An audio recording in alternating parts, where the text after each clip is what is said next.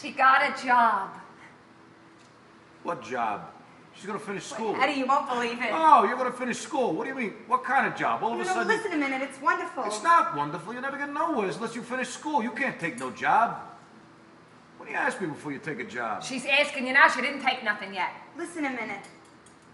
So I came to school this morning, and the principal called me out of class, see, to go to his office. Yeah? So I went in, and he says to me that he's got my records, you know, and there's a company wants a girl right away. It ain't exactly a secretary, it's a stenographer first, but pretty soon you get to be secretary. And he says to me, I'm the best student in the whole class. You hear that? Well, why not? Sure, she's the best. I'm the best student, he says, and if I want, I should take the job, and at the end of the year, let me take the examination, and he'll give me the certificate, so I'll say practically a year.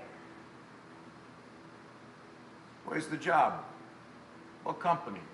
It's a big plumbing company over Nostrand Avenue. Nostrand Avenue and where? Someplace by the Navy Yard. $50 a week, Eddie. 50? I swear. What about all the stuff you wouldn't learn this year, though? Oh, there's nothing more to learn, Eddie. I just gotta practice, that's all. I know all the symbols and I know the keyboard. I just gotta get fast, you know? And when I'm working, I'll just keep getting better and better, you see? Work is the best practice anyway. That ain't what I wanted, though. Why? It's a great big company. I don't like that neighborhood over there. No, it's a block and a half from the subway, he says. Yeah, the Navy Yard, plenty can happen in a block and a half. And a plumbing company?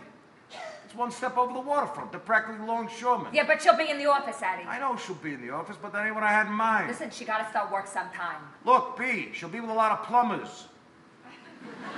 And sailors up and down the street, so what's she go to school for?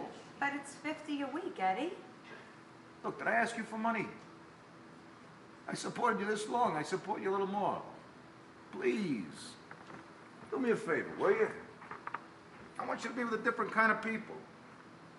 I want you to be in a nice office. Maybe a lawyer's office, someplace in New York, in one of them nice buildings. I mean, if you're going to get out of here, get out. Don't go practically in the same kind of neighborhood.